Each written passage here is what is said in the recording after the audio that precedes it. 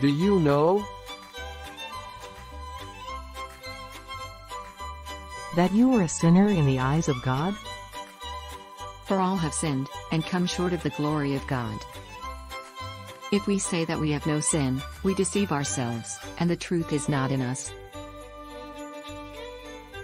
You have an appointment with death and with God. And as it is appointed unto men once to die, but after this the judgment. That you will be judged by God? And thinkest thou this, O man, that judgest them which do such things, and doest the same, that thou shalt escape the judgment of God? That you are headed for an eternal lake of fire if you don't get your life right with God? The wicked shall be turned into hell, and all the nations that forget God.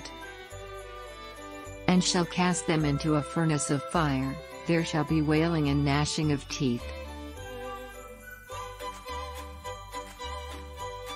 There is a way for you to get your life right with God.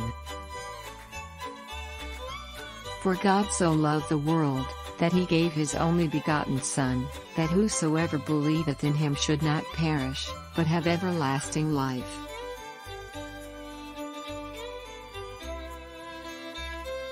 what must you do to receive eternal life? Repent. Receive Jesus Christ as your Savior. Confess your sins to God. Live the gospel. Repent. And the times of this ignorance God winked at, but now commandeth all men everywhere to repent.